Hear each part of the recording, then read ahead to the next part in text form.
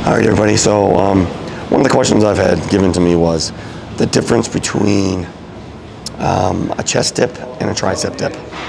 So essentially, the chest dip and tricep dip is essentially difference between the two is the angle that you put your body at.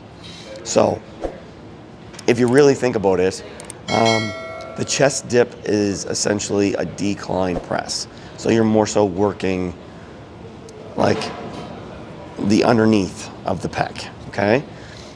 So you're thinking about it in that kind of thought process. So when you're doing a chest dip, your hands are in front of you like you're doing a decline press. So it's like this, and it's all chest, like I'm pushing down, basically as if I'm doing a decline press. And that's purely all outer pack.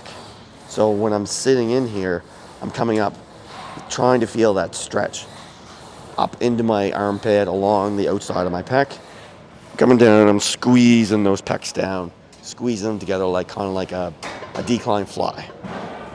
So you can change your grip in this, but it's essentially the same thing. It's all lower pack.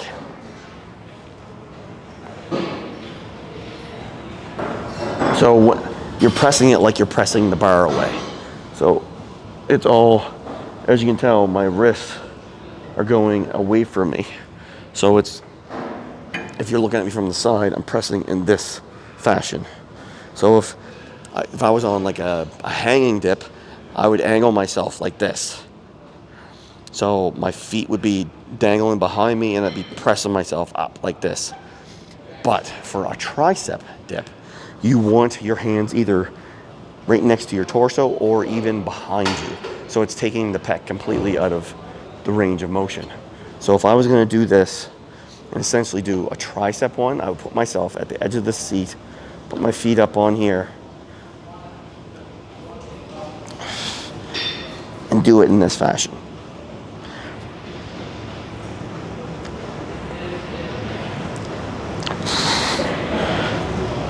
And now it's just only triceps. The big thing you have to look at though is your shoulders, because you're putting your shoulders in a predicament that they're gonna get quite a large stretch when you're in here like this.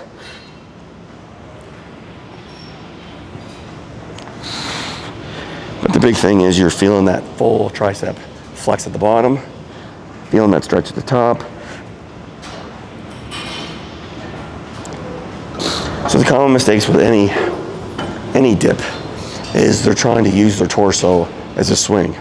So if it's like a chest dip, which is realistically the most common one, they're doing like they're trying to swing to kind of get momentum, especially if they're in a regular like a hanging dip, like putting plates between their knees and stuff like this. This is the machine, and it's the hoist machine that actually gives you the rocking motion in it. So it's really good in that fashion where you're not having to swing your torso or get momentum. In the tricep dip, in this machine, it is a little off because you gotta almost maneuver your hands. So you're gonna almost gotta lean yourself forward a bit.